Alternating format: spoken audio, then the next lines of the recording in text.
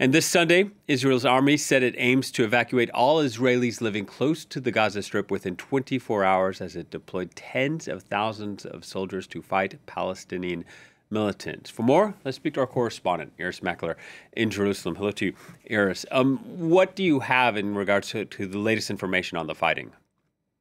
I can tell you that it's ongoing and that some 30 hours after this incursion by these militants from Gaza into the south of Israel, they're still in control of some areas, some villages. So we know that there is quite fierce fighting in a place that was believed to have been cleared, Be'eri, a kibbutz in the south. And we have heard from the Palestinian militants themselves. I've seen a message from Izzadin el-Qassam brigades, that's the militant wing of Hamas, saying that by the grace of Allah, as they put it this morning, they managed to send reinforcements to some of their fighters inside southern Israel. In theory, that is possible because the hole in the fence hasn't been repaired yet. However, one of the areas they said they'd sent reinforcements to, Israel says it has actually checked and it's clear. So conflicting sources on that, I would say, at this point. Still, Israel has said that it did intercept a boat from Gaza aiming for Zikim, a coastal village in the south of Israel. That infiltration, they say, was intercepted. Irris, what more do we know about the numerous reports of hostages?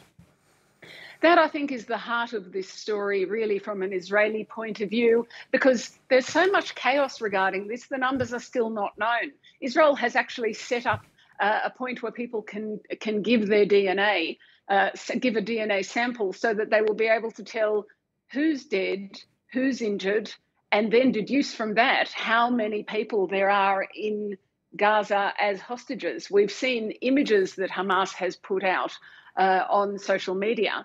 And they said at one point more than 50, now they're saying more than 100. But the reality of that is not known. And I think it will determine many things, including the Israeli response. For the past 12 hours, overnight and this morning, people have been telling their stories to Israeli media, and they are heartbreaking.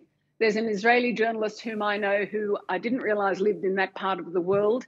He spent hours trapped in the dark with his children, lying there quietly for all that time, trapped there because they could hear fighting above them. And then they heard a knock on the door, and it wasn't the Israeli military exactly. It was his father who had come with another soldier that he'd roped in. And the journalist was able to say to his children, "It's all right, your grandfather's here." But I think that's just a sign of how there wasn't a sufficient Israeli military response. And those are the stories that are being told, including people who say that they were on the phone with their children and heard them being taken hostage live and haven't heard from them since.